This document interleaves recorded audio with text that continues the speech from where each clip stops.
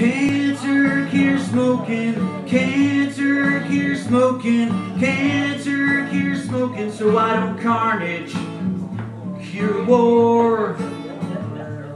War is over if you want it. That's what John Yoko said, but the question is, do you want it? That's what someone else said. But who said it? I didn't say it. George Orwell didn't say it. He just warned against it. And it's in the future that war is all we'd ever do. But guess what? The future's here, and George was right. And that's all we ever do. We fight. Now, what's the difference between a Muslim extremist and a Christian extremist?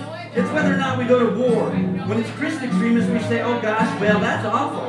I wish we could have done something about it. But the killer and the victims all have blonde hair, blue eyes. It must be some Hitler Youth infighting. You know, like gangs in LA in the 80s.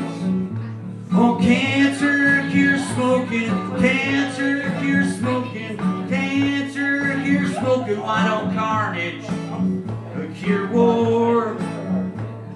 Colors, you know, Bloods and Crips, Ice-T, sung, Sean Penn, and Michael Corleone's consigliere acted it. And Easy Rider, he directed it. Except in this case, we're talking about Knights Templar versus the Brown Shirts. Red, blue, but this time around more like blonde versus brown. It's all still fighting, right? Or is it? Is it just that more people are dead for no reason whatsoever?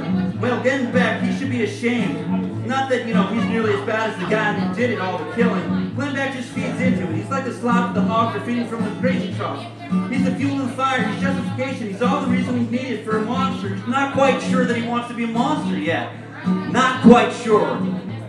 Oh, cancer cure smoking, cancer cure smoking, cancer cure smoking. Why don't Carnage cure war?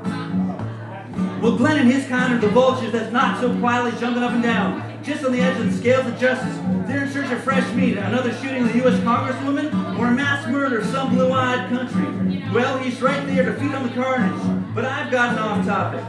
If we're looking at really who's to blame, the game's all the same. It's just big pharma. It's 24/7 TV. It's fast food. It's high fructose corn syrup, and it's thiamine mononitrate. No wonder we're all out of balance. All it takes is one more guy who's just a little bit out of balance from the rest, and then we got another shooting. Of course, since we're all a little bit out of balance, Carnage has become what we want. We crave carnage.